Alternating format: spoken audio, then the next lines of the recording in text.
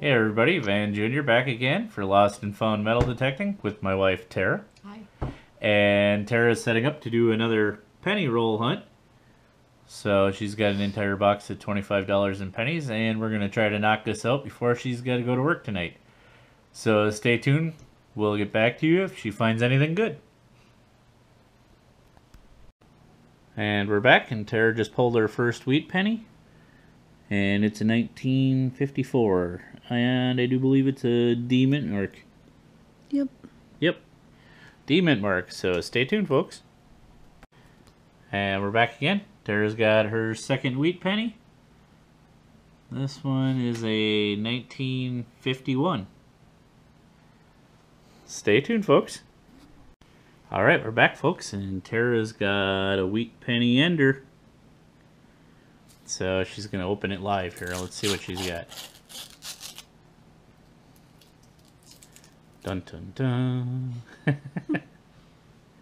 1945. 1945. Any mint mark? Nope. No mint mark. Alright, stay tuned. And here's the best roll so far. Tara's got 3 all in one roll. And the first one is a King George Canadian. 1947. And then she's got a 1954D and a 1958. So 3 good finds all in one roll. Yeah, that's awesome. Stay tuned. And we're back. And this time Tara's got a 1957. Cool.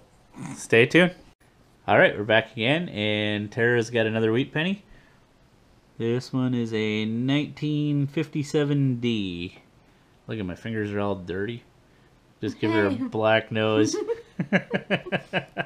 Stay tuned, folks. Well, we're 9 cents richer because in this roll, there's a dime stashed in the penny roll.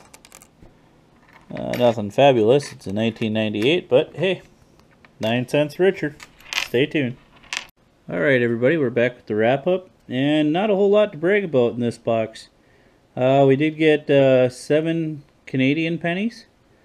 The oldest being a 1947 King George. We did get this really nice 68S.